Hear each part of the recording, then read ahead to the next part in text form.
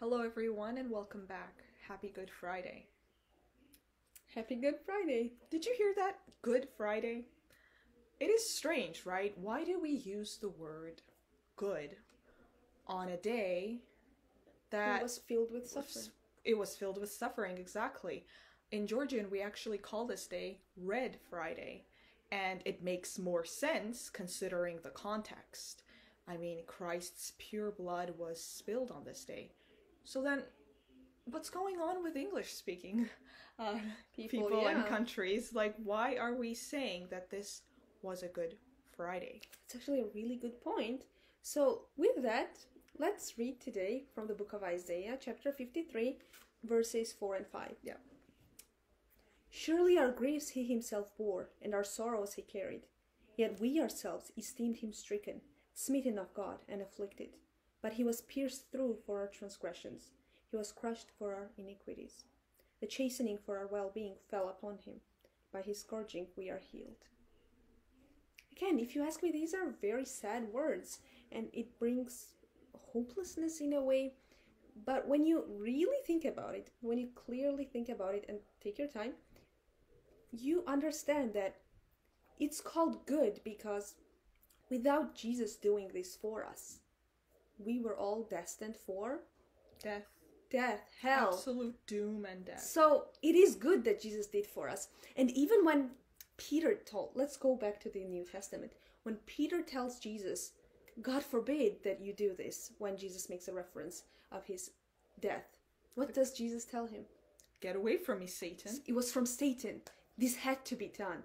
And it was very sad when Jesus died. I'm sure all the disciples, the women that loved Jesus, they all felt hopeless.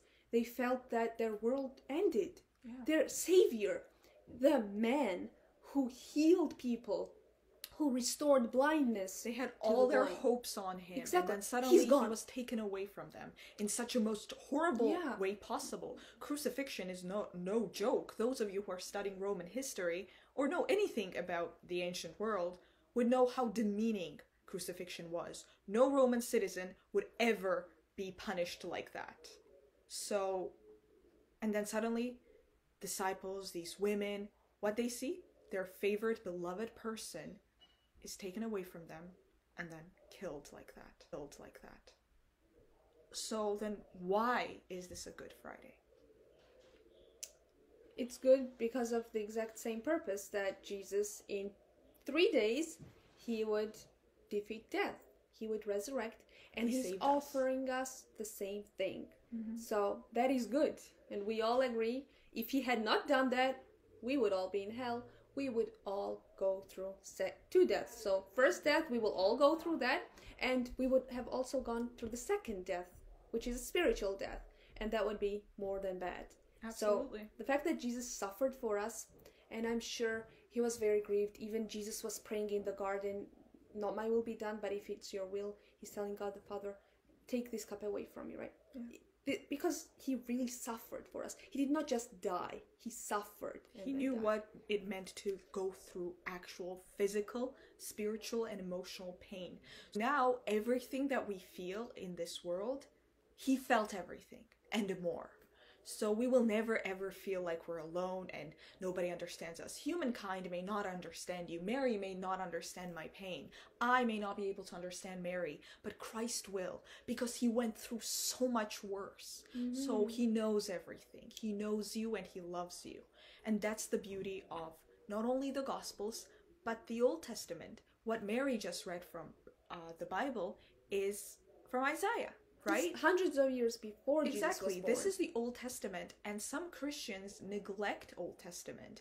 We like to focus on the Gospels, and obviously the Gospels are wonderful. Yeah, of course. Tells the story of Jesus Christ, but we need not forget that Christ is through all the pages of the Bible. Even in the Old Testament, he's there. He is God. We hear him speak. And not to mention, everything that we see, everything that is bound to happen leads to the fact that Christ is to suffer. And that starts from Genesis. That starts from fall. As soon as Adam and Eve messed up, Christ was coming in. He was already part of the plan. And that is the whole purpose of our life. And so, which brings us back to Good Friday, right? So yes, it is good, and yes, it is red. So both are correct. Red because he spilled his blood for us, but I also like Good Friday. I like that we emphasize the fact that it is good, because Jesus did not just die and it ended there. No, this was just a precursor of what it would happen, which was resurrection was the whole point. That should have happened, and it did happen.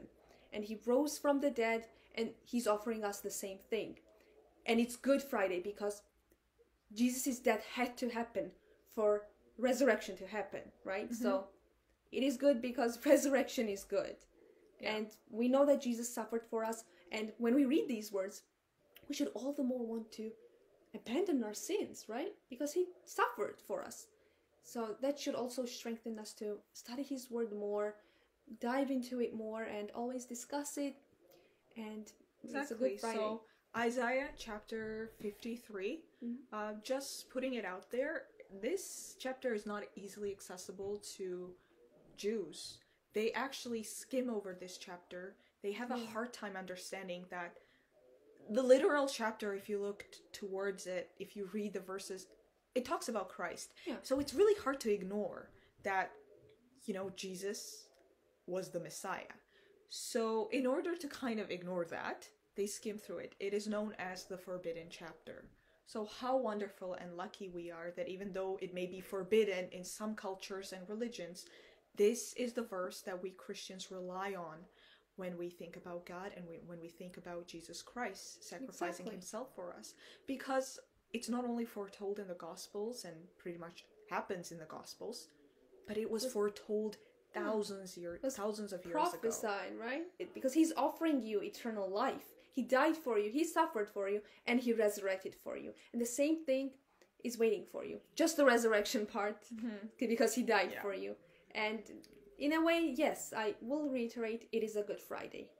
Because it led to resurrection. And in 2 days, we're going to have resurrection. Excellent. So thank you so much for joining us on this Good Friday. Have a wonderful Good Friday or Red Friday, whatever you want to call it. But remember to focus on Christ, focus on your Savior, and we will see you on the Resurrection Day. This Sunday, And thank you so much for joining us on this wonderful journey. Bye-bye.